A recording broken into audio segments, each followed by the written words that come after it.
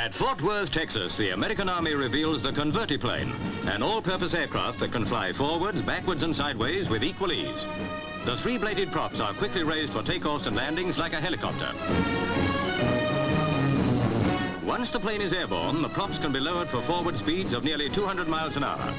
Developed for reconnaissance work and evacuation and rescue flights, the Convertiplane will soon be in large-scale production. His eyes covered with gauze, tape and a black mask, a stunt pilot calling him